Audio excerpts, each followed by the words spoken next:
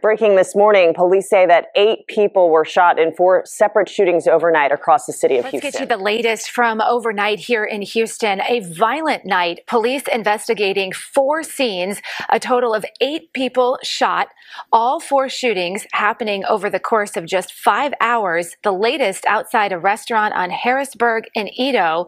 One person taken to the hospital there. The shooter still on the run. Hello and welcome to Common Sense TV. I'm your host, Doctor of Common Sense. I saw where on last night there were 8 people shot in 4 different incidents. In one span, it was 7 people shot in 4 hours.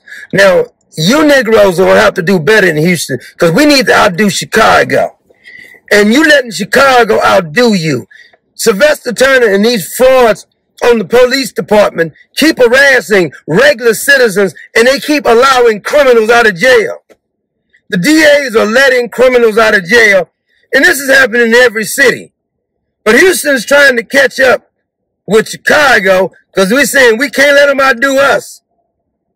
And I mean, they don't even call Greens Point anymore. They call it Guns Point because there's a shooting over there just about every night, if not 2 or 3.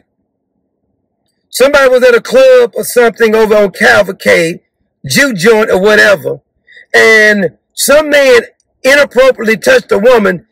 Evidently, the fellow who was with her tried to defend her, and they started shooting. It's not safe to go out in public anymore because you're going to have to hurt somebody or you're going to get hurt. One of the two. We have a whole society now that's letting criminals out of jail. All of this could be stopped if you just stop these damn criminals from getting out of jail. It ain't very difficult. What gets me is that the police department, Houston Police Department, Chicago Police Department, LAPD, they all get on TV acting like they're surprised on what's happening. Keep these niggas locked up. If you want to solve the problem, you got to keep niggas locked up. And when I say niggas, I'm talking about white niggas, black niggas, Latino niggas. When they start acting like niggas, because a nigga is somebody that don't know how to act. When you start acting like niggas, you got to keep them in jail. Don't try to sugarcoat it. Don't try to play nice with this. See, these socialists and these communists want to make all kind of excuses.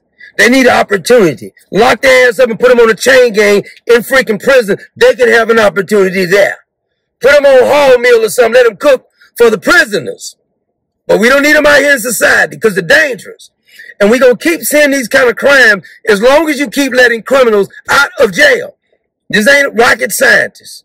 You don't need Columbo. You don't need Hercule Poirot to figure this out. Just keep criminals locked up.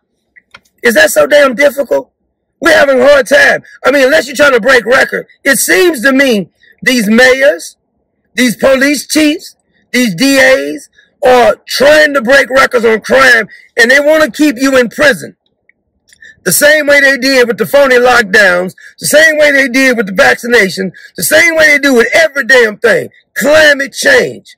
They keep pretending as if that's the problem. The problem is we won't keep criminals locked up, period. That's the only problem we got. If you can keep criminals locked up, we can reduce crime. You don't have to try to be complicated. You don't have to have a meeting. We don't need a committee meeting. And then you're bringing over more illegals to these countries. To this country, to your cities. These illegals are coming over, and now they're putting resources towards the illegals as opposed to putting police officers out here to lock up the damn criminals.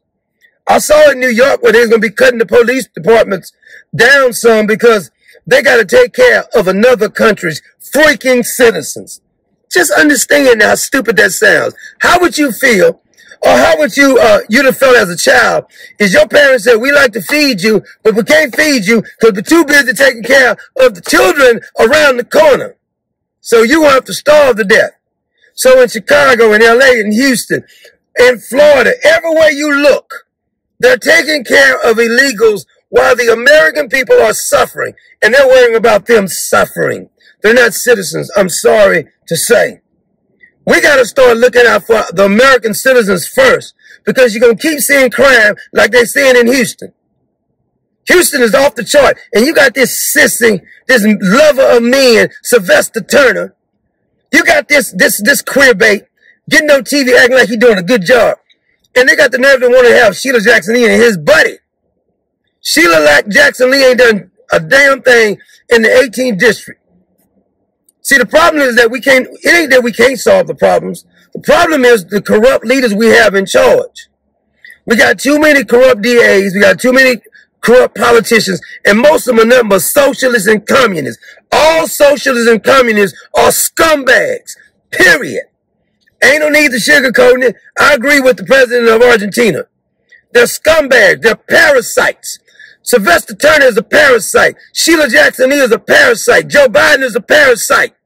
Nancy Pelosi is a parasite. And a parasite needs something else to survive, and we got to get rid of the damn parasites. Because they'll leech onto something. They've been leeching onto the taxpayers, and they keep just sucking us dry. Like a tick on a dog or something. Just sucking us dry. They want our money. Spend this, spend that. Keep printing money. Printing money is not going to solve a poor problem. Just like if you start printing diplomas, it does not solve stupidity. And I'm sick of it. We can solve these crime problems. We can stop all these damn shootings and family suffering if we had anybody who had any kind of moral compass. If we had damn politicians who had some kind of moral compass. All these SOBs do is get on TV, pretending like they love us so much, pretending like they care about us. They don't give a damn about us. And it shows in all of their damn policies, period.